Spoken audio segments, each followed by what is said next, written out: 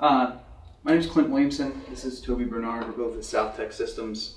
What we're going to do is I'm going to go into corrosion, internal pipe corrosion, which is obviously a huge issue in the industry, and where we fit into it. We go into a few different testings that have happened, third-party testings, as well as our own results, as well as some case studies from the actual industry from people that have utilized nitrogen to mitigate internal pipe corrosion.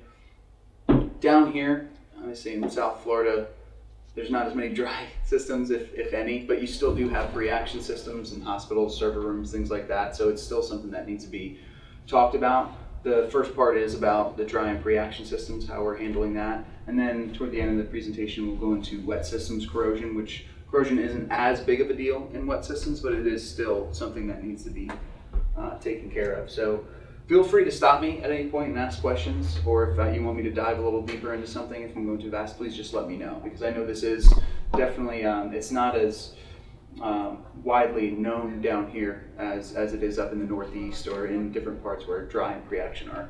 I mean, these things are specified in almost every new design build up in anywhere north of Richmond, Virginia. So this is obviously why we're here. This kind of pipe corrosion, it's not something that, it's not just the cost of replacing pipe, which is more what the guys at Sprinklermatic and contractors would be worried about, and the end user.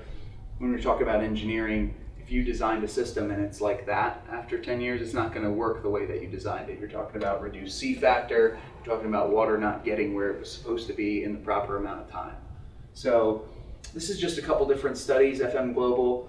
There's way more wet systems than there are dry and pre-action, but 60% of the fire losses caused by corrosion are in dry and pre-action systems. So it is much more prevalent in dry and pre-action as opposed to wet. VdS, just so you know, that's basically their FM in Germany. Nothing goes into a German fire protection system anywhere in the country without VdS's blessing. Almost 3/4 of dry and pre-action systems they inspected after 12.5 years had significant corrosion issues. 12.5 years, that mirrors the third-party testing that we're about to dive into here a little deeper. As I just mentioned, it's more than just the cost of constantly maintaining pipe, having someone in there on the weekends, holidays, when pipes either burst or there's leaks, things like that. So it comes down to water being able to get where it needs to be in the proper amount of time. This is just to go over, I mean, just like a fire triangle, there's a corrosion triangle. A huge buzzword in the industry for a very long time now has been MIC. Contractors and users, oh, we have MIC in the water. There's bacteria in the water that's causing this corrosion. MIC is an actual thing, microbiologically influenced corrosion, but it's not where corrosion starts. It can really only make it worse. Where corrosion starts is if you have metal, water, and air. Oxygen is the driving force behind corrosion. So you can't get rid of the metal in dry and pre-action systems. You can't get rid of the water either. There's always going to be a residual moisture there. So where we come in to prevent this process from taking place is replacing oxygen with high purity nitrogen. That's the only thing we're doing to these systems. So that's something to keep in mind as we go through this. There's a lot of misconceptions about nitrogen generators. Well, they completely change the fire protection system. No one will be able to work on them or install them, maintain them. We're going to go through that so we can kind of take away those kind of misconceptions as we go. So you see back here, this is the setup. When we got into the industry about 10 years ago, we decided to partner with a metallurgist out of Boston, Massachusetts, that set up these corrosion tests for us, long-term corrosion tests. There's 3 sets of Schedule 10 galvanized steel and 3 sets of Schedule 10 black steel. Every 6 months they cut away a section, they cut it right down the middle, they take it, they're able to measure the corrosion rate inside that pipe and get a really good idea in terms of all the data that they have about how long that sprinkler pipe will last. So this is the longest running testing in the industry, and we'll get into here how we've actually changed the industry with this testing across the board. So 3 sets of steel, 1 under compressed air as normal, 1 under 95% nitrogen. The reason we did that is because when we entered the industry, there were companies providing nitrogen fire protection systems at 95%.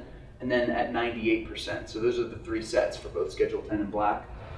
Compressed air, 20 years service life expected. That's pretty standard, get a lot of head nods. I give this presentation to contractors, engineers alike all over the country.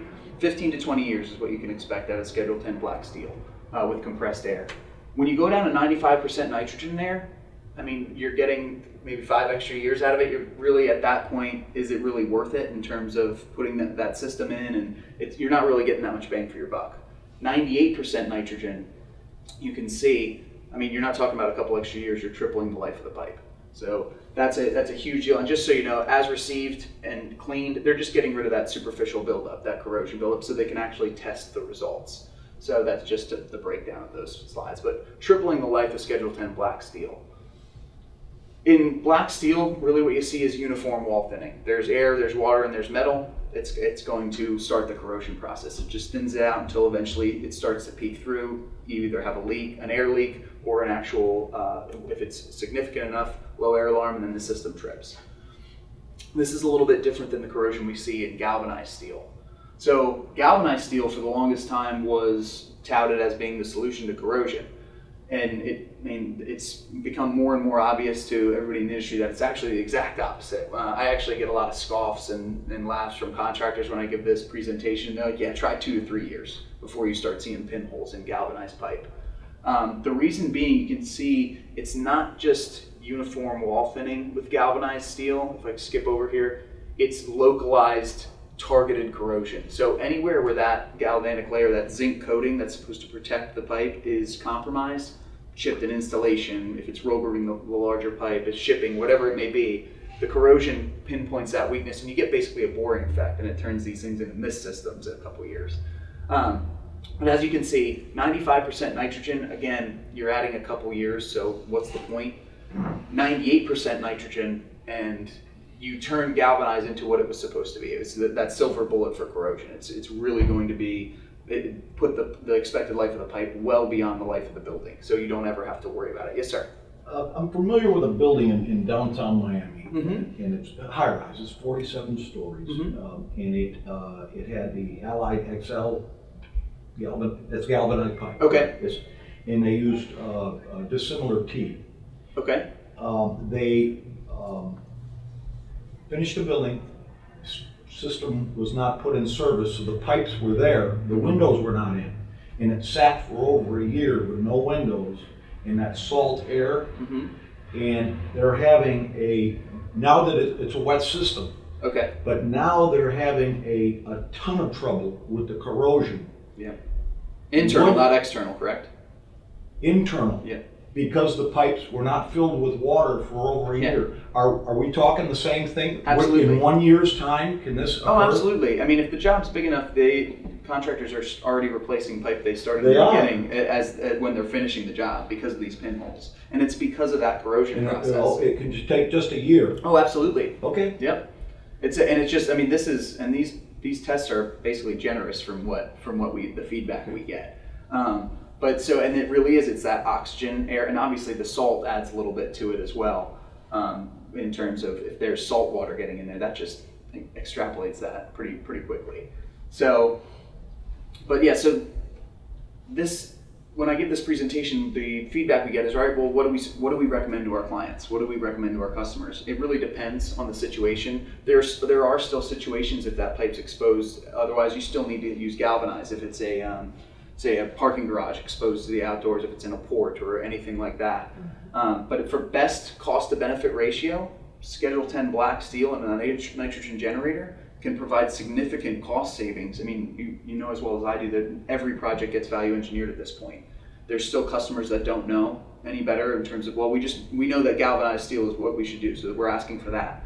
You can always give them that proposal. You can also come, hey, this is black steel and nitrogen generator. Here's why we're suggesting this to you. And if the job's large enough, you can more than make up the cost difference between black steel and galvanized. I mean, that's 35% cost difference. And as well as if they're going Schedule 40, you can go Schedule 10 and with nitrogen generator and still get that kind of life cycle out of it. So this is where a lot of our contractors that have used our equipment win projects left and right, because even if it's not calling for nitrogen, they're going to submit as an alternate, and then they get that project because they're looking out for the long term of the customer, everything like that. So this is what we suggest. Obviously, if you are going to go galvanized steel, really the only way to go is with nitrogen to actually make it worthwhile. The other benefit of this, obviously not an issue in South Florida in terms of ice plugs and freeze-ups for dry systems, but you do have a lot of cold storage freezer warehouses down here. Nitrogen also, beyond the corrosion aspect of it, gives the added benefit of it is it has a low dew point as a gas. So if you're putting high purity nitrogen in there, you don't have to worry about the moisture aspect of that, and you don't have to worry about ice plugs and freeze ups. So really the only other way to go with those freezers and cold storage warehouses are either the what are the, I forget what the name of that, what is that chemical that they use? Glycol? Yeah, glycol, which you can use glycol, which as far as I know they're stepping away from, in terms of there's no listed chemicals anymore in terms of what you can do. You can maintain them if they're in place. But then they have the dry air pack kind of things, which they're somewhat effective, but they require daily maintenance, that kind of thing. If you ever talk to any contractors that have had to deal with a desiccant air dryer, it's a nightmare for them. So this is just an added benefit of it, of utilizing nitrogen in systems. This is just to give you a background of why places like Sprinklermatic, engineering offices, end users go to us for this kind of education. We're a nitrogen generator company. It's what we were founded on. We have over 100 different product lines, all of nitrogen generation. We're not a valve company, we're not a switch company, we're a nitrogen generator company. This is just to give you an idea of some of the other third parties that are constantly in our manufacturing in Wilmington, showing us, they're letting us know that we're doing things the right way. FM, UL, CE we just got, so now we're the nitrogen generator that's being able to sell in Europe as well. PSA technology is something I'll touch on. It's the reason we have more nitrogen generators and fire protection than all of our competition combined. It's because it's a technology that we are the only ones that bring it to this industry. But just to give you an idea, this is our expertise in what we do. Just to give you a few things, any bag of Frito-Lay you ever open, Doritos, things like that, that's South-Tek nitrogen that comes out of there. They blanket our chips. They have these generators that are about a story tall, running 24/7, blanketing different bags of chips. Buffalo Wild Wings, they have our generators in there providing gas to push the beer from keg to tap. Heat treatment, laser, like I said, just to give you an idea of the scope of what we do, every single one of these applications requires a different pressure, a different purity, a different flow. So in fire protection, you saw the purity level just from 95% to 98% is very different in terms of the effectiveness of the equipment. Now, after this testing and after others have mirrored this testing and got the same results, every nitrogen generator manufacturer in fire protection offers a minimum of 98% because of that testing. So that's the minimum it can be to actually effectively inhibit corrosion. This is obviously more what you're here for. Data centers are huge, probably in 65–70% of the data centers in North America. Cold storage, as I just mentioned. Everything else on here is more dry systems that would be in place that wouldn't be in Florida, in South Florida anyway. But nursing homes are one of our biggest applications, just because they all have that dry attic system where they don't want people crawling up or placing pipe above patients' rooms, that kind of thing. Hospitals, anywhere where they're going to be there for a long time. Military bases, they actually changed their code on military bases from Schedule 40 galvanized steel and an air compressor to Schedule 40 black steel and a nitrogen generator, because we've done dozens of their bases at this point. So just to give you an idea, anytime if you're working on one of these applications, you can always use this as a resource. We have high visibility references in each one of these. If it's a stadium, we're in Lambeau and Wrigley Field. If it's a data center, we're in Equinix locations, all of their locations in North America, that kind of thing. So just let us know where we can help in terms of references if your customer wants to know. This is just a breakdown of how we're not really changing the system. You see a standard fill air compressor. It's going into the system to provide supervisory pressure per NFPA code, 30-minute code. You're doing the quick fill. All we do is, as soon as that system is up to pressure, the nitrogen generator takes over, supervisory pressure from there. That's all we're doing. You see the storage tank here. You'll also see it in our cabinet here. There's actually, this generator is, we didn't bring the storage tank, but we provide a storage tank or a buffer tank with every single one of our generators. It's not a high pressure cylinder. That's a common misconception. It's a low pressure storage tank, basically, so the generator is maintaining supervisory pressure. Regardless of the system, there's probably going to be a leak rate, depending on how old it is. It could be aggressive leak rate. The generator will only kick on because of the storage tank when the tank reaches a certain level in pressure. That's to prevent short cycling of the air compressor, the generator, increasing the life of the system, basically. Just that one added thing will increase the life of the system. It'll also reduce the runtime. Our generators, on average, no more than 3 to 4 hours runtime a day. Our competition, 12 hours plus. Because of certain tweaks like that, we size our equipment based off of NFPA 25 leak rates. So the existing systems, that amount of leak rate, no one else does that. So basically every system that's put in place is going to be undersized if it's an existing system, because there's going to be a leak rate there. So no matter, regardless of who it is, you're always filling the system with compressed air first. You're bringing it up to pressure via code, and then you're backfilling with nitrogen. So where do we go to get rid of that compressed air? We have purge devices on every system. So that's what goes on there. We recommend a remote end of the system. It can be placed anywhere along that system. We recommend a remote end for customer peace of mind, say near an inspector's test board, something like that. That way the customer can be sure that the nitrogen is reaching the far ends of their system without having to go into a fixed law of diffusion chemistry conversation with the customer. Yes, sir. How come they don't mix? Is the nitrogen denser? No, it will mix. Yeah. Oh, it will mix. It does. So yeah, gases want to mix almost instantaneously. Okay. But so just to make sure that say there's a water trap in a remote point in the system. If you have the purge device in the riser room, which you can do that, the gases will mix. But then there's no way of saying to the customer, like, you're absolutely positive that there's nitrogen out there. Right. That's why we just do it there for everybody's sake. If it's at the remote end, they can't say that they're not getting nitrogen through remote points. Yes, sir. So as you fill the system up with nitrogen, and you know, contractors, everybody's there looking at this thing, to get to that 98% level, you need to be able to test a purge point to some dial, some crazy box. No. Great question. So we say on average, that's obviously since it's compressed air in there, 79% is what nitrogen is for just atmosphere, right? So it's going to take a little bit of time for it to reach that 98%. We say 2 weeks on average. If it's a 50-gallon pre-action system, it's going to be up to purity probably that day.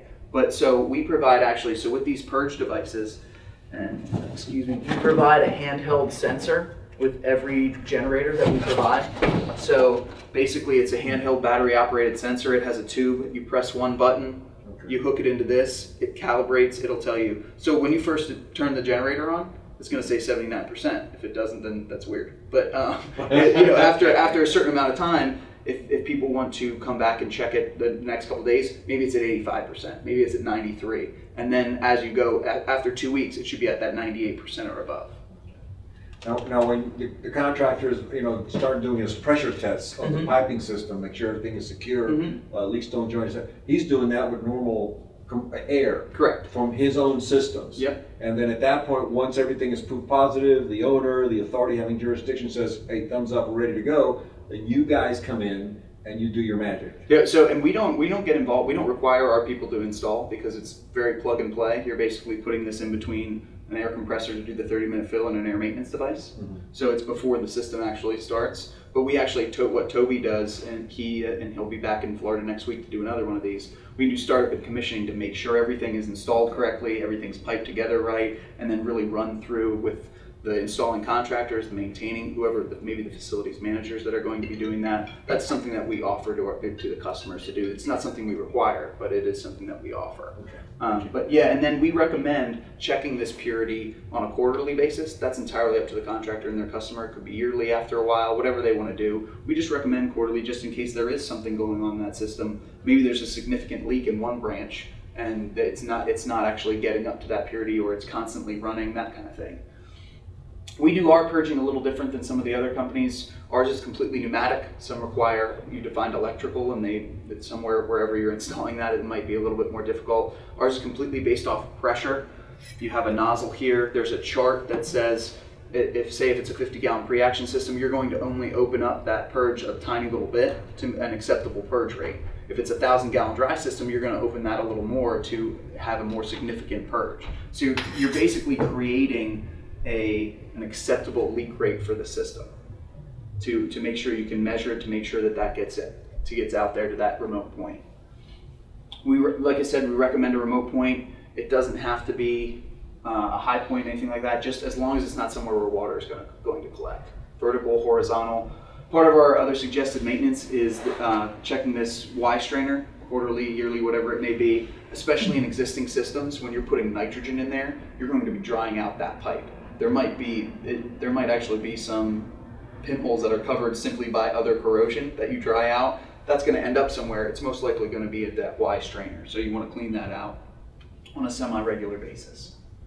This is the purity check that I told you about. So that's great if it's one system, or if it's say a 3-story parking garage. There's 3 stories. Each purge device very easy to get to.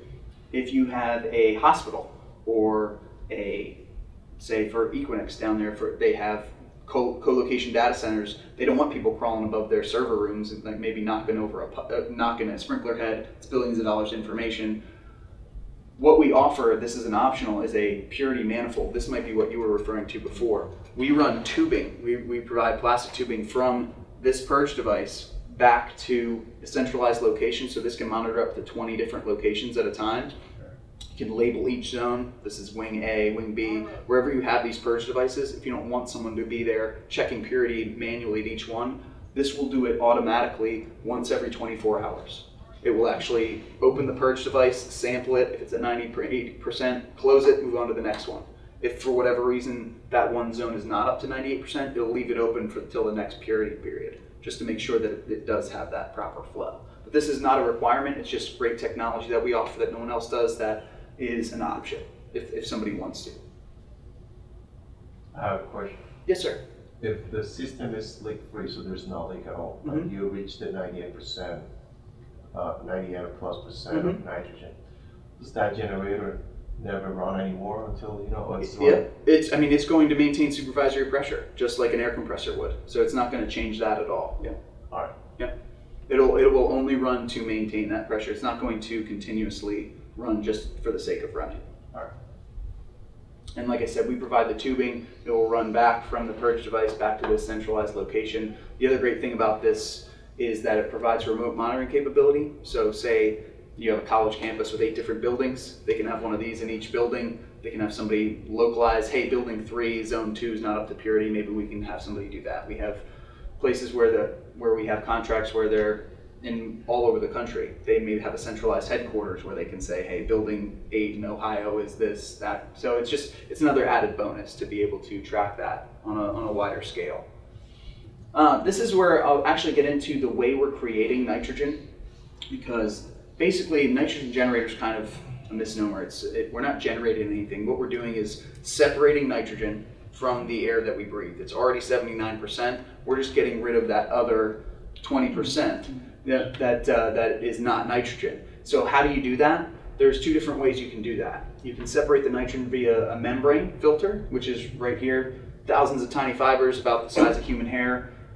Nitrogen goes in one side. Nitrogen will take the path of least resistance, follow it out. Everything else that's in the air we breathe will try to escape. We'll try to get out these weep holes. That's how we separate the nitrogen. This has been around forever. We still use it in certain applications. We used it in fire protection when we first entered the industry. That was simply because we didn't have the technology to actually bring our more advanced technology that we use on some of the industrial large-scale applications, but now we do. This is still what everyone else in the industry uses. It's membrane, it works, but because it's a filter, it has some limitations. Just like any other filter, it's susceptible to get gunked up. Oil, particulate, moisture, things like that will affect that purity level. And you saw how important even 95 to 98% is. So the other thing about these membranes is it requires quite a deal from the air compressor, 125 plus PSI forcing air through this membrane. So when generators first came into the industry, well, yeah, that's great, we understand nitrogen, but we've had to replace the air compressor 5 times because you're trying to do this over and over. So it's the same thing in bars and restaurants as well. What we did was, and we did this in bars and restaurants as well, so we have that advantage, we switched to PSA technology, which is called pressure swing absorption. So what you have here is 2 sieve beds, these silver cylinders here, which Toby will actually bring you guys in and let you see how the system works. On a higher level, they're filled with carbon molecular sieve. If you picture chocolate sprinkles in an ice cream cone, they're made of carbon, they're very porous. You pressurize one of these beds, all of the other 20% of the atmosphere that we breathe adheres to those little, say, basically sprinkles. Nitrogen does not, and that's how we separate it. It's a more efficient process 2-to-1 air to nitrogen ratio as opposed to 3-to-1. The big thing, it requires about half from the air compressor. You're talking about 70 psi instead of 125 plus. And because it's constantly swinging, the pressure swing absorption, it's not that constant force from the air compressor. So the air compressor lasts longer, it's not working as hard, easier to get the nitrogen out. The other thing is it's much less susceptible to those oil particulate moisture, things like that. And then this material that's inside these sieve beds lasts 20 to 25 years, as opposed to 8 to 13 years lifespan for a membrane. That's if we say when designed properly. When we used membrane for fire protection, we had a refrigerated air dryer. We had 3 sets of filtration before that air even got to the membrane. Companies don't do that. So 8 to 13 years is the max for these. You're talking about if it's just air from one of those air compressors that you've seen in riser rooms, dirty oil, like that's going in there, you're not gonna have that lifespan. So more than doubling the lifespan for our equipment, holds purity longer.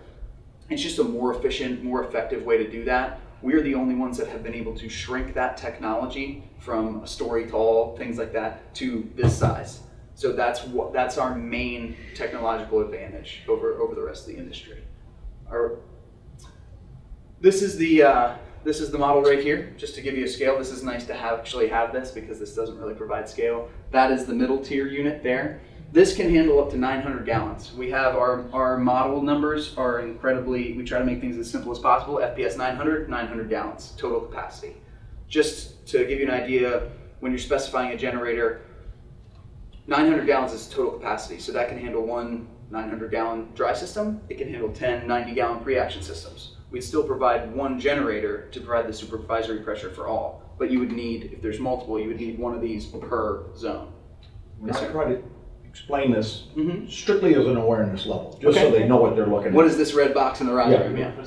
Could I, instead of using the word sieve, with the carbon pellets in there, could we call that a scrubber? Yeah, I don't see why not. Okay, they understand scrubber. Yeah, absolutely. Okay. Yeah. And I mean, I wouldn't imagine that you'd need to get into that deep just in terms of, hey, we're separating the nitrogen in there. But yeah, absolutely. It goes through a scrubber and the non-nitrogen gases are absorbed. And just gets, and then as the pressure releases, it gets expelled. So perfect, that's fine.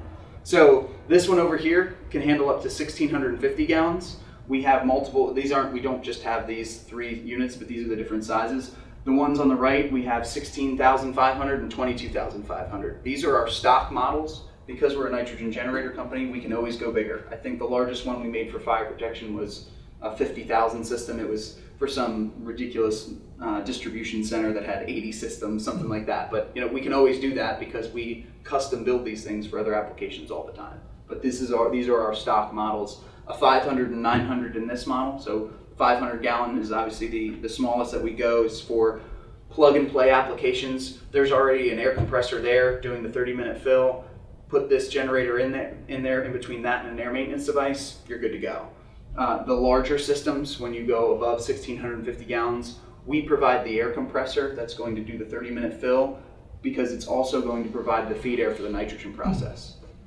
This one and this one have an internal air compressor that's doing the nitrogen part of it, so any air compressor will do to do the 30-minute fill.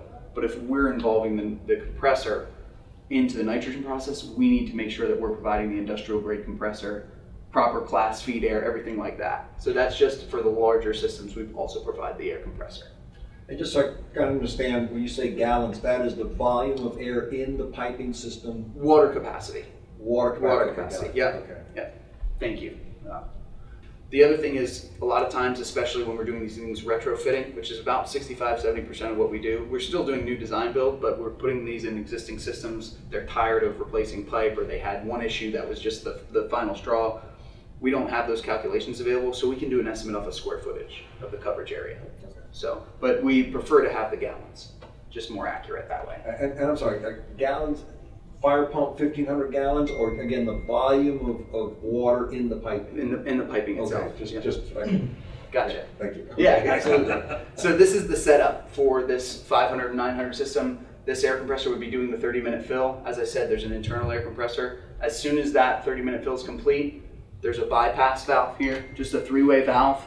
Throw that, the nitrogen generator takes over supervisory pressure. It's going to fill this tank, and like we said before, maintain supervisory that way. For the larger systems, you can still have, say for this one, an existing air compressor. If it gets up to 3,200 gallons, that's where we start providing our air compressor because it's involved in the creation process itself. The air compressor sizing still depends on the largest zone, like normal. You're sizing based off of 30-minute fill capacity.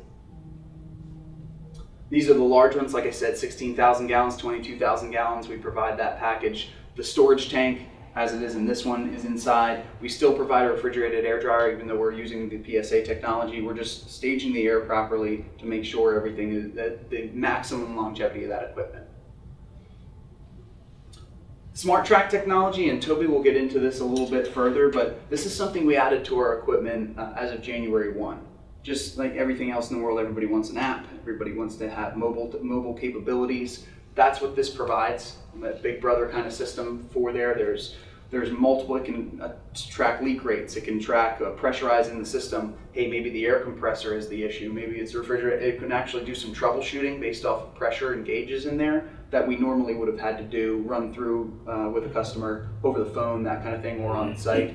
So it's just an advanced leak detection based off of pressure. The other thing that we're able to do, and you see there, just if it was the air compressor that was having an issue, that would have an X in it, or it would flash. And you can actually see this when Toby runs through it, the process of where the air is tracking. It's pretty neat to actually get into. We always had an air bypass alarm for our customers for everything, and a leak detection alarm. Air bypass was simply a contact alarm. It lets you know that, hey, this is still air in the system, you're not getting the nitrogen you paid for. Someone needs to throw that switch. Now it's automatic with these newer systems. It automatically does that. The other one is the leak detection system, which we always had.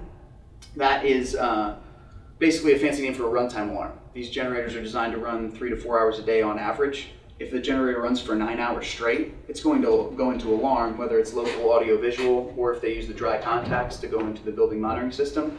It's not going to shut down the equipment. It's still going to operate. It's just to let them know, hey, this thing's been running for 9 hours. There's probably a significant leak down there that needs to be addressed before you burn up the compressor, before this thing runs for a month straight, and then you have to replace all the equipment, that kind of thing. That is actually now a part of FM requirements, is to have a runtime alarm after we started doing that. So they require that from any generator that's out there. This early warning system is basically just is a newer, just a more advanced way of doing that. We added this. We also add an additional year of warranty, which would make that the only generator on the market with 2 years warranty, which is just, it's not a requirement, but it's an option. We also have an option where it can read the purity right there at the generator. So just another way to say, well, hey, it's not 98% at the auto purge yet. Maybe it's not producing 98% there. Well, now you can know right there. It's producing 98% right there at the generator, so there has to be a leak somewhere in between there and the end of the system. Again, these are optional. This is optional equipment that we're able to program in there if the customer wants it. This is our legacy line. We call that because it's better than saying our old equipment.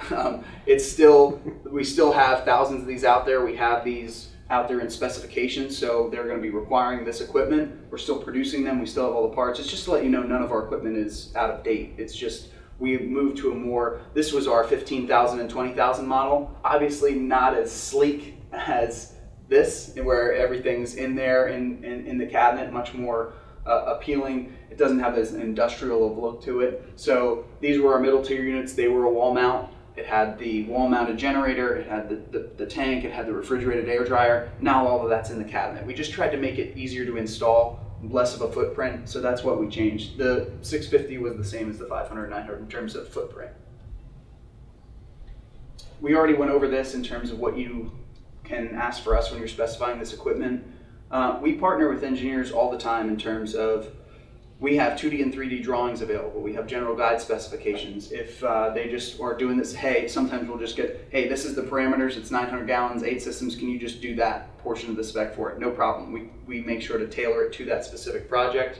Whatever we can do in terms of helping make things simpler, we're there for. We're a resource for everybody in the community, whether it's you have an end user that doesn't know about nitrogen, you want them to know, we can come down and do some training, do a lunch and learn, things like that. That's where I'm all over the country doing that.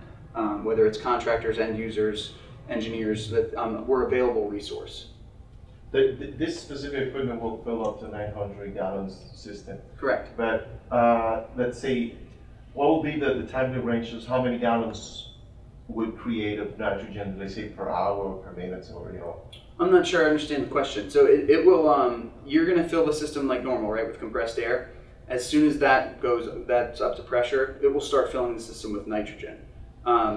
If it, in terms of, I'm not sure in terms what you're looking and you for. said it will take like 2 days, 3 days? It depends on the size of the system. Yeah, for 900 gallons, it might be a week. It's really tough to say because all the systems are different. But to come up to that 98% purity, it will take a little bit more time than just like that day.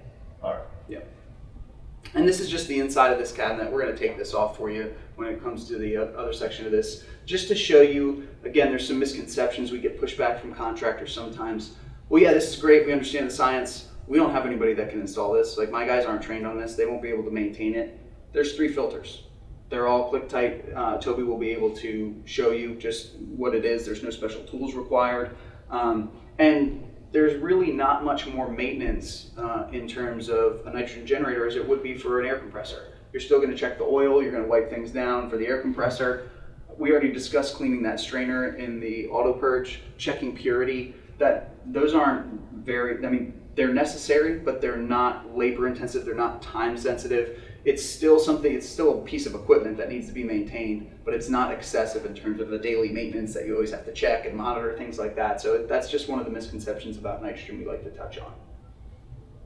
This is actually a case study that all this data was provided to us from a customer that has basically utilized us at all of this data is from 77 facilities. They now have our equipment in over 400 of their facilities nationwide because they saw such a great return in terms of their investment in putting these in. Basically, they took all of the data, the number of work orders that they had at each one of their locations, the cost of each work order at each one of their locations to replace pipe, do all this work because they were having so many issues with their dry systems. And then they took the data once they installed the generators and where it went. So they compared this, which average cost per location was about $26,000. Their cost in terms of the labor and the equipment, everything, to just put a generator in there and then kind of take out the problem areas after they did the testing to find out where the leaks were, that kind of thing, as opposed to wholesale cost in terms of replacement of the entire systems, which is often sometimes just people are fed up and that's what they do. This offers another alternative. Right here is the line where this was the work orders, this was the cost and the number of work orders where it was going. Right here is where they put the generator in, and this is where their costs went. This is where their costs would have gone based on the data they have. Obviously, it wasn't going to get better if they just kept doing the replacements. The systems were just going to be in service longer. So the number of work reductions dropped 32%. The cost of each one dropped almost 50%. So those are obviously huge numbers, and this, again, isn't our data. This is provided to us from someone that used our equipment, and this was 77. They've now gone on for many more years and now up over 400 locations because of this kind of investment. We have not this detailed data, but we have case studies in every different sector you can imagine. Hospitals, stadiums. Again, like I said, we have customers that are willing to provide this kind of thing. This is how much I was spending. This is what happened now. Great, obviously, hearing it from someone other than the manufacturer, other than the contractor, things like that, where they might not believe the actual numbers that we're making up, or that like we're making them up. It's something that in this day and age you can Google anything. There's no one can hide behind numbers. There's always back checks that you can do. So this is just great data to have. That's it for the dry and pre-action systems. If you have any questions, obviously I can go back to it. If you're like me, I think of the question like an hour or maybe 2 days later. You'll have my information if you need to get in contact with me. Wet systems is obviously much more prevalent down here. So while corrosion isn't as big of an issue in wet systems because there's not as much air, there's not as much oxygen in those systems to drive corrosion, it still does exist.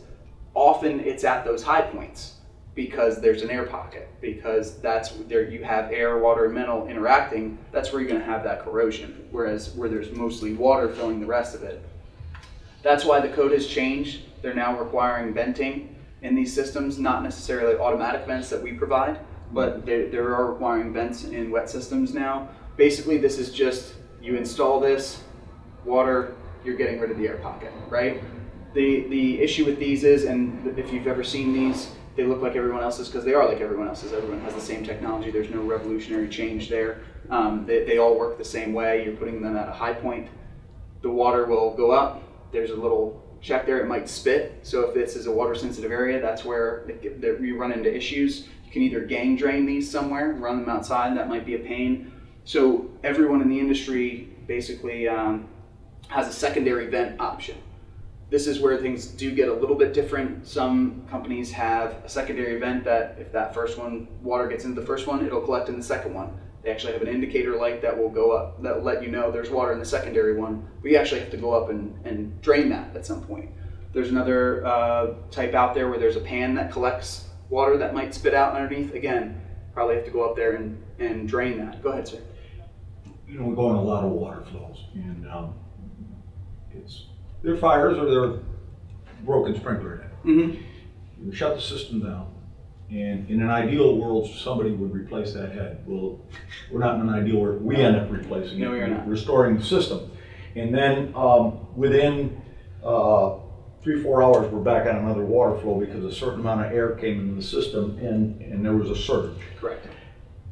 If we had something like this, when we restore a wet pipe system, we turn the butterfly or OSM line back up. This is in a high part of the system. We can bleed the air out of the system with this thing. Well, normally you have those other options where you can actually just bleed it until the water comes up, kind of thing, and then you can close it off. This is automatic, so this isn't going to be something that it's going to be constantly open. If that valve's going to be open. Yep. Right. So if there is air there, it will close that off. It's not something where you can manually adjust it out, kind of thing. But so our secondary vent, actually, instead of having somewhere where it collects, where you might have to take a ladder or a scissor lift to actually drain it, we have a secondary installation point, and that way, anytime where you're relieving pressure in the system, where you're doing a test, anything like that, the water will drain back into the system. So that just removes that portion of maintenance because these things are at high points. They're not always the easiest places to get to. So this just helps out. Contractors love this technology just because, I mean, it's not really technology. They just love this design because they don't have to do that. That's not a part of their maintenance. They can just drain it from actually the valve room kind of thing. So that's just a little tweak that we provided. Basically, as we discussed earlier, chemicals really aren't a thing that you can do anymore in terms of water systems. So this is a great step in terms of removing the oxygen because that is the driving force.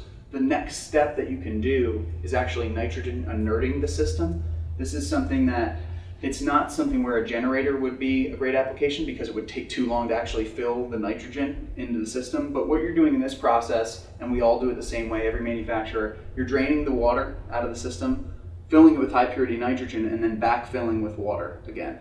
So you're doing that a couple times to make sure that it's up to purity. But basically the science behind that is if you're not able to get, maybe this pipe is too close to the ceiling, you don't have 7 inches of clearance to put a vent there.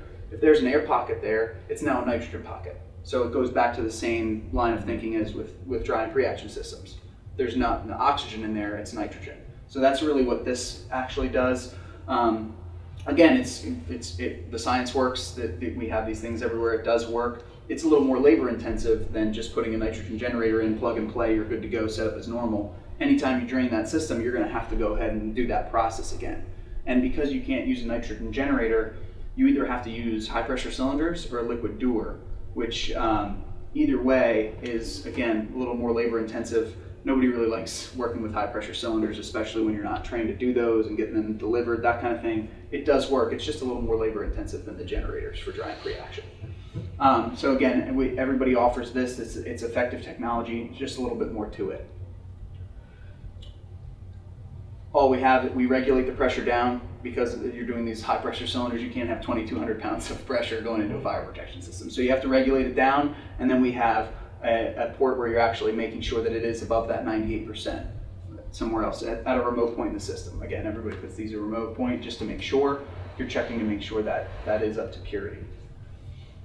So one thing that we do bring to the table that is no one else has out there, it's patented technology. You're still going to do the vents when you can. You're still going to do the nitrogen inertion process. You're putting high purity nitrogen backfilling with water.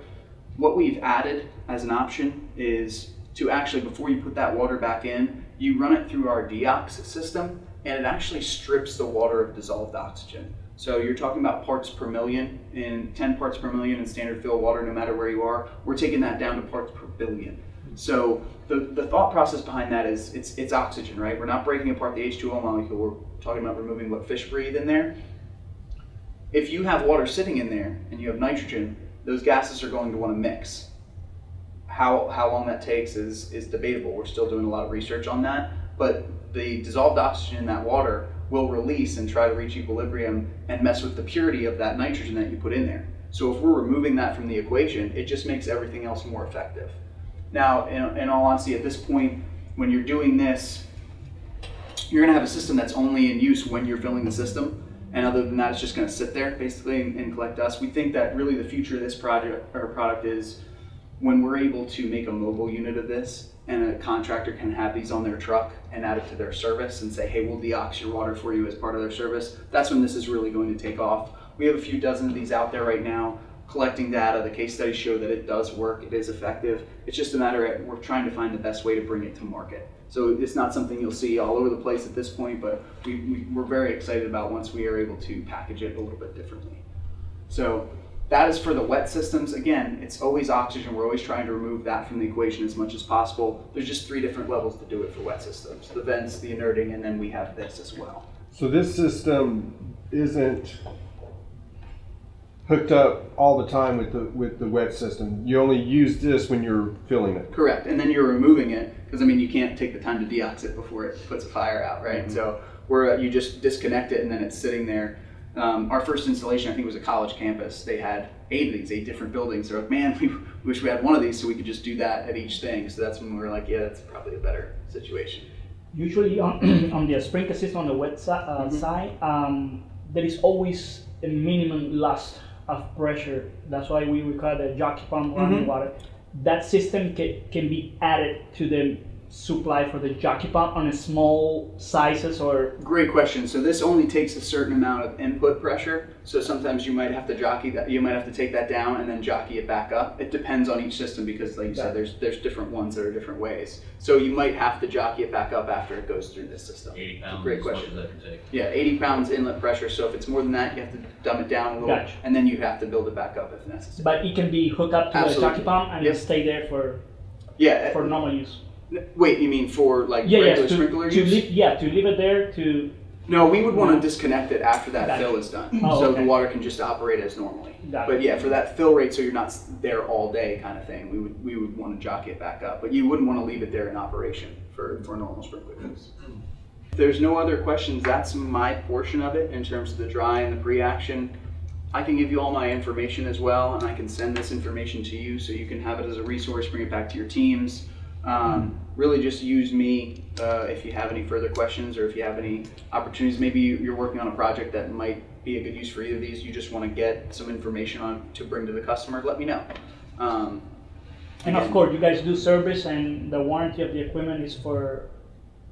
The warranty for the generators is 1 year, unless they get that added bonus. We actually don't do, I mean, we have a service department that's 24/7. We pride ourselves on our service. We're actually not going to be doing that. That would be the installing or the maintaining contractor that does that. Yeah. But if equipment broke, then we would have to be able to come out there and in-service equipment that way. But as far as warranty, it's in-house parts and labor. So say, obviously, the smaller units, if you had an issue, you could send it back. You go through the nuts and bolts for free and send it back out to you. Obviously, the larger just on a box up and send it back to us. So. Got it. On the dry system you put there, or you show return on investment about 5 years, 4.8. For them, yeah, for that specific application. What about the wet system? That's a great question. We don't have a study in terms of having all that data in there yet. Right. So I wouldn't be able to put a number on that. But again, wet systems, the corrosion isn't as prevalent, so it might be a little bit more. There's also not as much cost associated with those vents as opposed to a nitrogen generator where you're talking about thousands of dollars. You're talking about those vents are hundreds of dollars and you put them where you need to be, so there's not as much investment that you need to have returned. So I would imagine that's the vents, it's fine, but the inerting process as well. Yeah, and again, that's relatively inexpensive too, just because the regulator and basically the purity that you're doing. That's not a whole piece of equipment that you're buying. It's just that cost is much more. Yeah, exactly. So if anything else, I'm going to have Toby take over here and actually have you turn the equipment on, see how it actually operates, get a better feel for it, because I mean, you can see it on the screen, but it's different to actually see it and actually put your hands on it, especially with the programming that we have too. It's neat to see that in action as well. Okay, so this will be a little bit repetitive of what Clint's already informed you about, but repetition's good when it's new equipment. So again, my name's Toby Bernard. I'm in the service department of South-Tek Systems, do a lot of commissionings, field service work.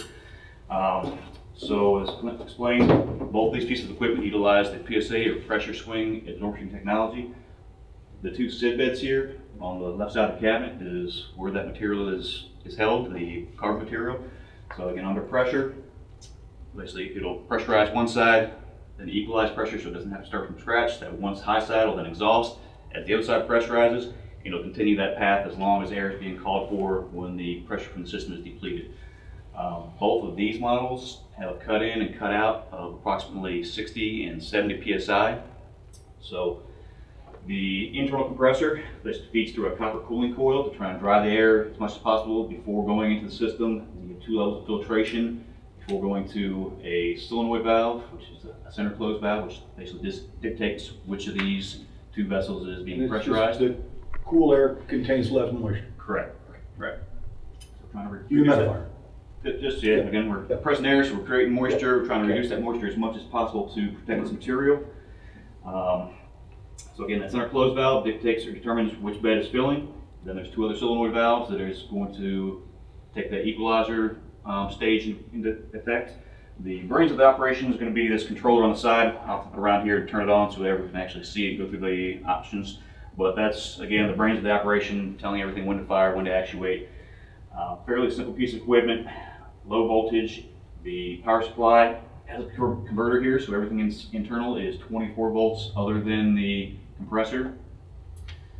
There's nothing on the inside that needs to be adjusted on the user from a user standpoint. The only time they'll need to do anything inside the cabinet is going to be your maintenance, which the routine maintenance is either annually or 1,000 hours, whichever comes first. This particular model is based on a calendar date.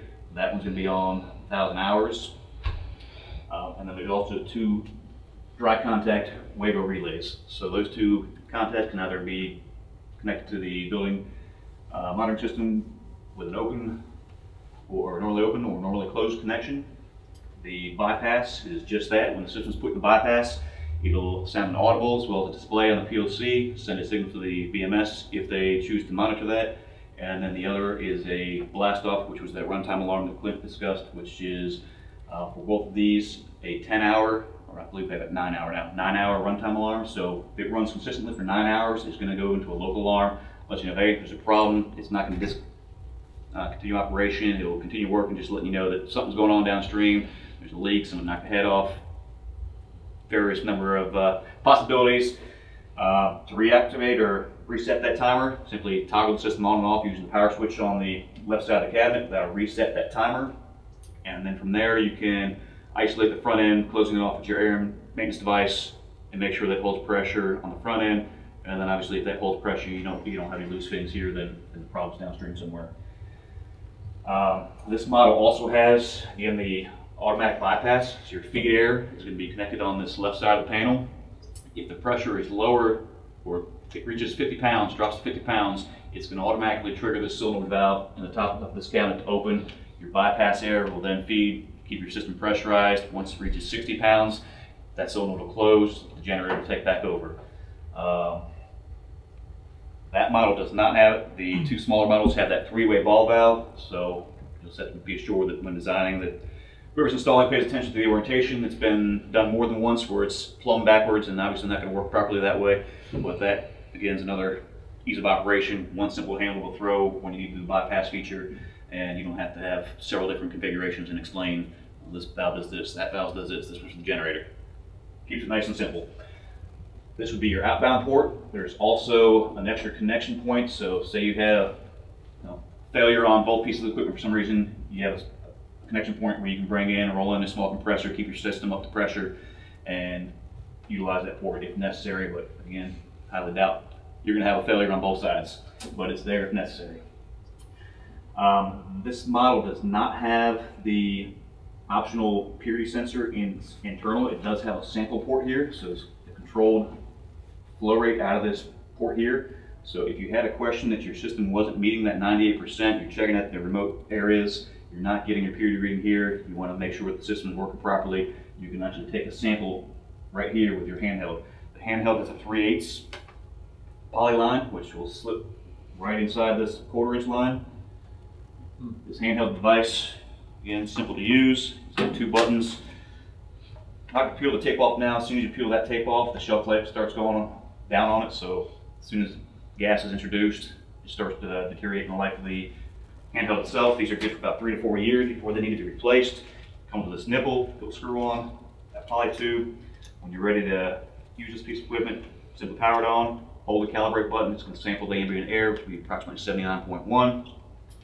And then in this case, if you were going to sample your tank pressure, or your tank purity rather, slip it off that line, wait for it to dial up. Again, 98% or better. Typically they're always higher than 98%.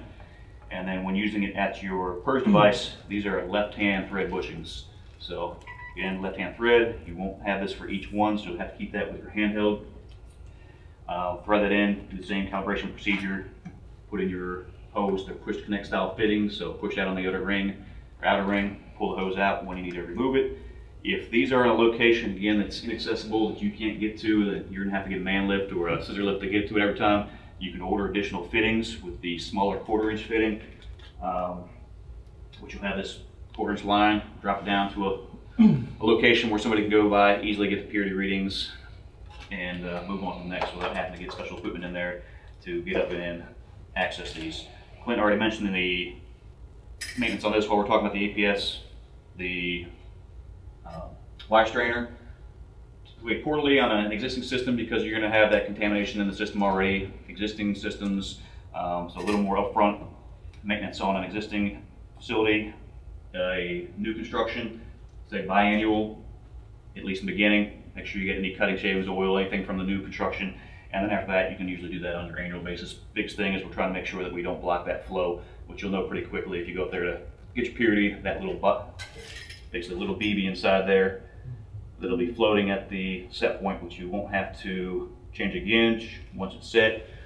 However, lots of times when I'm out there, I'll note on the side what setting it's actually at, because depending on who actually installed it and who's going to be servicing it, they call it with an issue, they don't know what the gallon size was. If we didn't go out and do it and make a note of it, then we're guessing. So in that case, if they know they have a 900 gallon system or 1650, they just set all the systems within that spec to make sure they're not exceeding the flow rate and capabilities of the equipment.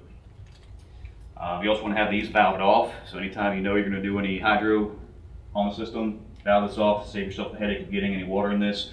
It does have a check valve inside the device itself. If the check valve doesn't reseat itself, this little screw is utilized to either relieve the pressure, so you close it off, loosen that screw, slowly introduce the air or gas back to the flow meter, and it'll reseat that check valve. You can also utilize that to basically drain out any water in here. So if you do get a little moisture in here, you can pull that out. Again, use your pressure to blow out the water if you get an excessive amount. Again, this won't be here. You can dial this all the way up, basically open up the orifice flow rate as much as you can to help blow out that moisture and make sure it's clear. In that case, if there is an excessive amount, you may want to just leave it open for the day to make sure you dry that out and it's flowing properly before resetting it. So then that valve's just to keep water from getting into this valve here? Yeah. So it would normally be open all the time. The only time you need to close that is going to be to do any pressure testing hydro on the system. Maintenance, other than that, it's going to be open. And then, say if you have a facility that gets that power saver, same thing, it's going to be open, but this will flow back through that power saver device and then monitor purity. And ideally, if the system's tight and there's not a lot of already existing leaks, then you should have even less runtime on your equipment, hence the power saver name. If the system's in purity, that system should hold that solenoid in the actual power saver device is going to lock down until that next 24-hour period where it checks the system pressure or purity rather again, and then continue that process. That to the inside of the compressor or the generator here. So as far as maintenance on it, again, we're looking at 3 filters. The intake filter on the compressor, which is just your standard paper filter. cap off, replace your filter. That's about it on the compressor. It is mounted or bolted down initially during shipping. There's a tag on the side that lets you know to remove those bolts before you begin to operate. They're just a standard 1/4-20 7/16 head bolt, so remove those beforehand. We've got these nice braided stainless vibration dampeners to keep it from creating any excessive rattling and noise in the cabinet. It'll be a little louder when we turn it on here, but fairly quiet overall, even when it is bolted down. So basically bolted down for shipping because that's going to suspend the air compressor much better than those, like the rubber footies. That I was wondering. Yeah. You know, I saw that, but then I saw the screws. Okay, Yeah. so that's just for shipping. Just for shipping. Okay. So that way, I mean, suppose those rubber footies that oxidize and Yeah, chip yeah, away. yeah. That's just a much better way to keep that vibration down, the noise. These are in riser rooms next to patients, things like that. We're trying to keep the decibel level down as much as possible. Yeah, so this was a 1/4 inch or so off the actual bottom of the cabinet. So these 4 bolts here just to keep from beating up the compressor, or in this case, that's really it. That one's a little tighter, so it could potentially beat up some of the other components and cause some damage if it wasn't bolted down during shipping. The other 2 filters, you've got a particulate and a coalescing filter. Let's just take out a different micron level of moisture. In this case, it's oilless compressor, so you're really only looking at moisture and possible debris of that are in the compressor after wear. They also use that push-to-connect style fitting, so they've got 2 drain lines. You've got 2 push-to-connect fittings on the side of the cabinet as well, so if it is a water-sensitive area, you can plumb those to a suitable location. Most riser rooms, not a big issue, and for the amount of water that's going to be dripping out of here, you may see a slight streak down the cabinet, but you'll never see any water gushing out of this thing, so it is there if you do have an area that is concerned about that, but not really necessary. So to remove these, push up on that orange ring, pull out your poly lines. The outer casing will come out. Sometimes the inner bowl will come out at the same time, but there's an O-ring that holds it in place. Just give it a little wiggle. This first one is your particulate filter. Your kit is going to come with all 3 of your elements, as well as new O-rings for the inner bowl as well. This first one has a snap style retainer for the particulate. Just pry it off, twist the retainer, and you're going to replace that portion right there. So again, the whole process can be done in 15-20 minutes max. I didn't mention because we actually have it off already. So you either want to put it in the bypass, or for a short of time it's going to be worked on. You can just turn it off altogether. Don't worry about doing the bypass. Replace your filter elements. If there's any buildup, calcium buildup debris inside the filter bowls, rinse them out. Don't need to use any solvents. After several years of service, it may be necessary to break down a little further. There's a little snap ring. This whole portion here just unscrews. Remove the snap ring, remove the float for the drain, and then get in there and clean it out a little bit, just to ensure that there's no debris or gunk underneath that float that's going to keep it from sealing properly. And you'll know if it's not sealing because you'll feel some relief off the side of the cabinet. When installing them back in, you want to make sure that you get it back to that painted line. If you put it back in, you still have some of these shiny threads showing, it's not properly seated, and that could potentially create a leak point, which would cause the system to run a little bit longer than it needs to run. Again, hand tight, doesn't need to be He-Band on there, and just get a little snug twist. The other one is the same, the only difference is it does not have that retainer, so it's more of a foam style filter, and that whole filter will unscrew off of a threaded stem. Replace that portion, your O-ring, clean the bowl out, same process. Normal to see some water in there, dump it out at the time of maintenance. Otherwise, while it's in operation, if you come to it, it'll relieve itself as the system's operating when that float reaches that point of expelling the water. So again, no special tools. It's a matter of, and all three filters come in a kit. This is once a year or every 1,000 hours, so it's not a obscene amount of maintenance that takes forever to do. Or this model and every other model with that style controller has a filter reset, as well as a reminder that'll let you know it's time to do your annual maintenance. The models with that style PLC, again, based on 1,000 hours, it'll also give you an alarm. The model below that, the 500, only has a hour meter. So on that model, and we're not doing any of the membranes anymore, other than No, it's all PSA. okay. I don't know. I know we have some projects that are still. Yeah. Not, We have those. not We have complete the yet. cabinets that we partner with Viking on the Fireflex cabinets, where it's a pre-action assembly cabinet, but it actually has nitrogen inside of it as well. So that's another one of those plug and play kind of deals that just taking it a step further, putting the nitrogen inside the whole pre-action assembly. That still has membrane. Okay, so where I was going with that was the timer. The only one that you're going to see the timer that's not going to give you an actual reminder, whether it be the style PLC or that one, is going to be the 500, which will just have a digital hour meter, and that's the one that you'll just basically do on your annual maintenance with everything else.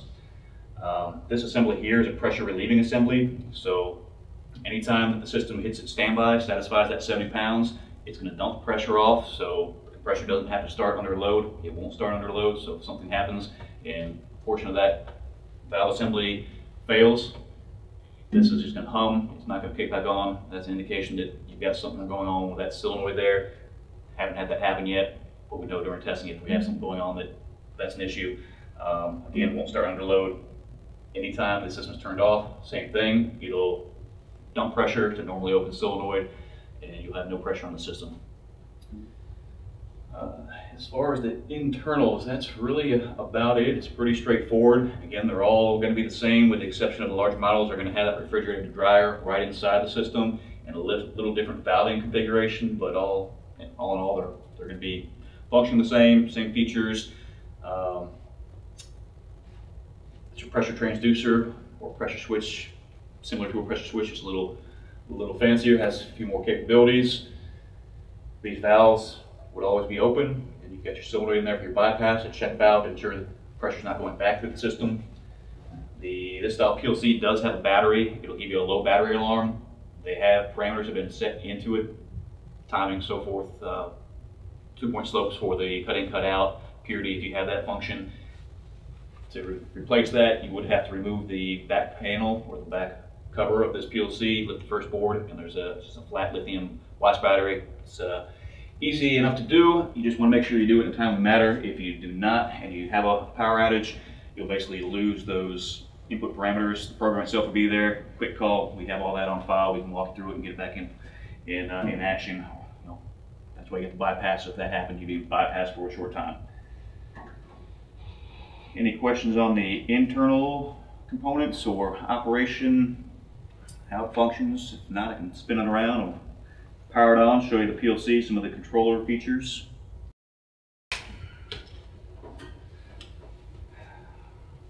Okay, so both this and the other model right now are using this style toggle switch. Moving forward here, I think in the near future we're going to be switching to a hardwire style configuration. But for right now, these near future models will still have this. So once it's plugged in, the power button's here, PLC will illuminate, and then in the bottom right you've got your on and off button. So after when it comes on, you've got a home screen. It'll basically default to that after no one's touching it. It's inactive for a minute or so. Let's see, so we're still on standby. Before I turn it on, we'll go through some of these options here. Right now you can see system status will show at the bottom. It's in standby. We had it on yesterday. It's already met its satisfied its cutout pressure of the roughly 70 pounds. On your app style icons here, you've got your dashboard, which you go to. It's a neat little display here. It's got somewhat of a tack on the top here, which shows your N2 pressure in the system. You've also got a conversion to flow, so it will tell you your pressure loss in a flow rate over that current day, that month, basically calculated off pressure. So you can utilize that to see how leaky the system, how all the system is. Again, you can do it with the system purging. Close your valves off to see if there's any difference in leak rate with the purge valves off, or those intentional leaks we put on there, with what's already existing, especially on an existing system. If you go to this Smart Track button, it'll give you some other features that you can access if you have these with your particular unit. Let's see, sensor graphs. For this particular model, all you have is pressure. Again, we can put flow meters on here, purity monitors, so forth. There are features that are available as options.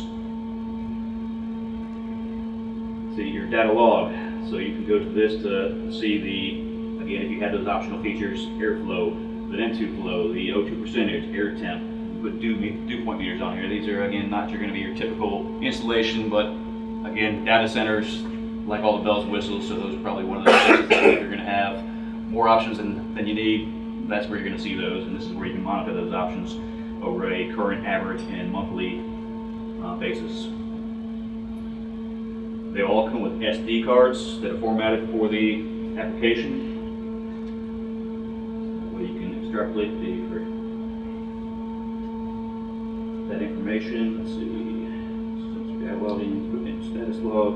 The status log just lets you know if it's in good status as far as operation and operational. And this one doesn't have the additional features of the internal dryer. The ones with the dryer, the pressure that we're going to supply will let you know if there's a problem based on pressures that it knows it should be seeing for those particular items. And the leakage log, we'll talk about that. It was right from the main menu. Go back to your home, the operations, that was the one that'll let you know all your equipment is working properly. So yes, your compressor's good, you've got your incoming pressure. Again, this one doesn't have that feature on here. It shows you the airflow right now from the tank. Should be going out if this was open, because the generator is up to pressure, meeting that 60 to 70 pounds.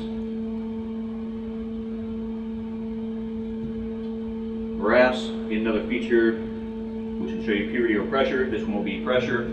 For this application, not one that's going to be utilized much. You'll basically see a upward slope, standby, down, up. Might be used a lot more in some other applications, but it is there as a feature on here as well.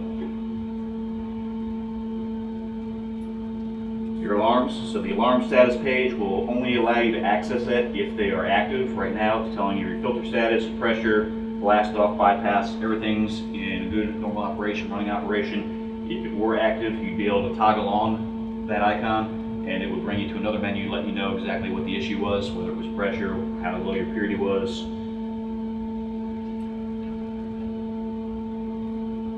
Product info is strictly serial number of your unit, commissioning dates, build dates, and software application that you have for that particular unit.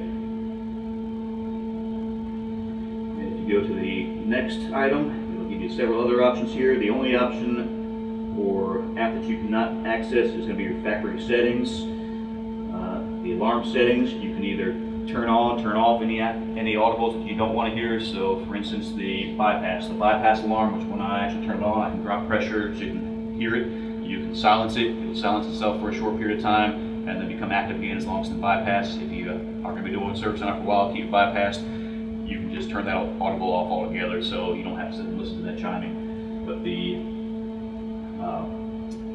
access of that, you need a password protected. 6557 is the user password on all these applications. And all of that there, because the maintaining contractor can have on their phone and have access to that if they're connected to the internet, which is, I mean, obviously a huge deal. If you don't have to be on site to know that a certain thing, pressure drops, anything like that.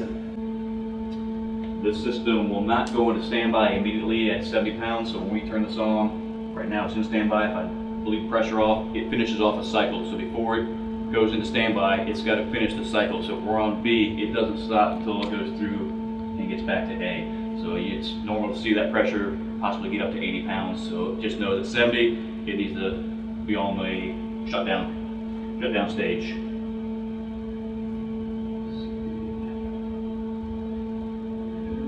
Communication settings. So communication settings is just that. It's where you can put in your IP address for the remote monitoring features, and then you would also have to go and download some software off the internet for free, which would allow you to see the same screen images that you're seeing here on the PLC itself.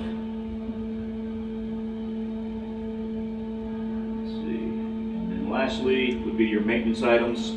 This will allow you, and more so for a troubleshooting standpoint, you can go to your valve controls and actually manually actuate all the electronics of the system to make sure that it's working properly, that you get air on it. You should be able to flow air. If there's no air on the system at that time, you'll just hear the clicking of the solenoid valves. Really helpful for us to be on the phone with somebody to make sure before we start sending out parts that we're making sure that it's actually the issue.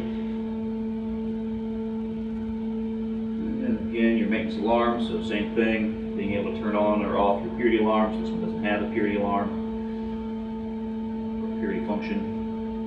And then your filters. So your filter reset is going to be here when it comes time to change those and you have that active alarm. If you hit that active alarm, it's going to bring you to this screen automatically, and then you can go and hit the change filters up button here, reset, and it'll reset that filter for the next annual change.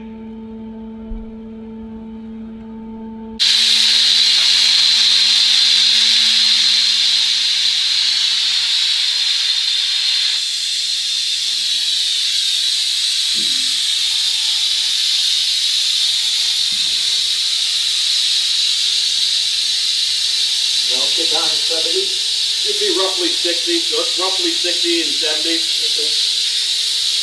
So it should be give or take a few PSI on either side. So that is loud. Now it's a little bit louder with the panel, the cover off, and it bolted down to the actual cabinet itself.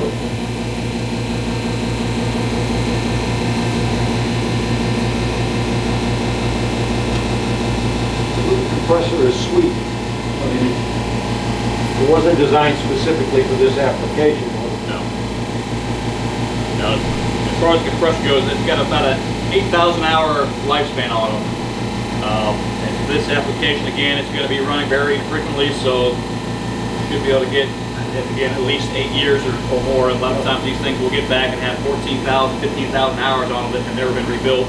And at that point, it's just better off to replace it. But if you did want to rebuild, usually we'll recommend between the 5,000 to 6,000 hour top end rebuild, which is a couple $100 and an hour's worth of labor to do. It's really simple, comes in good directions.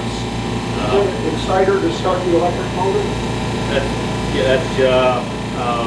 Yes, I wouldn't text the I don't think what the proper word for that is.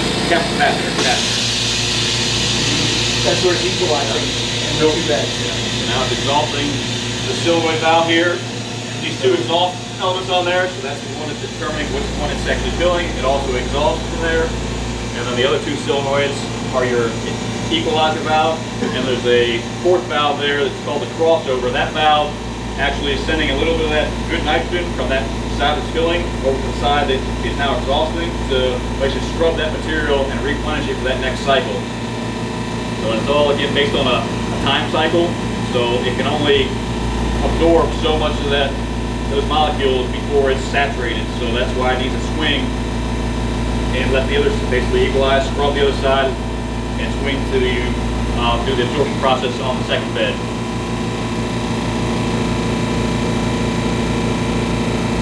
Does this, the carbon material, the pellets, do they ever become saturated and then you have to change it? So that, again, that's 20 to 25 year mark. So as long as the maintenance is kept up with, the lifespan of those is that 20 to 25 years. There's no change in those unless you fail to do maintenance altogether, and it's been 6-7 years with no filter changes, and you've got moisture. In this case, there's no oil, but the larger ones that have the oil lubricated compressors, I know I've been to plenty of sites there, they have those. And most of the compressors are oil lubricated in that application, and I know maintenance is rarely done on them. So unfortunately, if maintenance isn't done, same thing with your car. If you're not taking care of it, how long is it going to last you?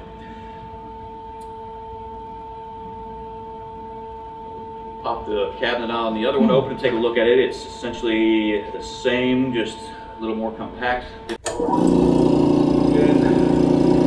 one won't quite meet standby because we've got this plug here that's got enough of a leak that won't allow it to fill that small valve. This has a proximity style magnetic switch on the side, so if it's removed from the sensor, that's what you'll hear when it's in the bypass feature. You would plumb your bypass compressor from the bottom up. And then when you throw that handle out, you'll be in bypass position. You'll hear this. Obviously, if you don't want to listen to that while you're doing your work, just keep this system off. It's just a three-way valve, so you're still going to travel through whether it's on or off. That is going to be the same alarm that you'll hear for your blast off as well.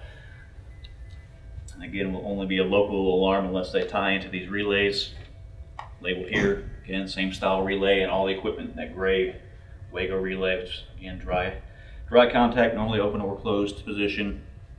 Let's see.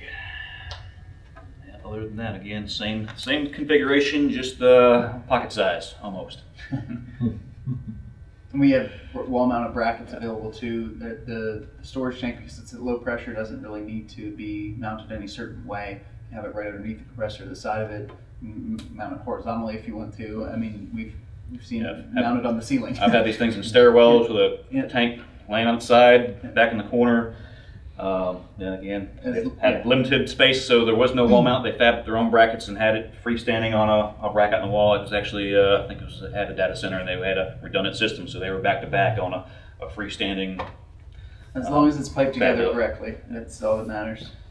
Yeah, the compressors, if it's a compressor we supply, we should recommend a flexible line in between the compressor and the dryer, just to make sure you don't have unnecessary vibration and potential leak points created in the piping itself. And then minimal maintenance on it. Even the units with the refrigerator dryer, all they really require is to keep them dust free, and then rarely you'll need to change the float assembly. That's the only real maintenance that needs to be done on those, and that typically is diagnosed when there's continuous exhausting from the drain line in the dryer. And then your compressor would be standard maintenance, oil change, filter change, belt tensioning as recommended per that manufacturer, particular compressor. But yeah, so I mean, like I said, there's a lot to come at you with, a lot of information, a lot of new information. If you have any questions later today, next week, whenever it is, you have all of our information. If you're working on any specific project and you want to just see how this would incorporate into that, let me know. We can work with you on that. Just utilize this as a resource as need be.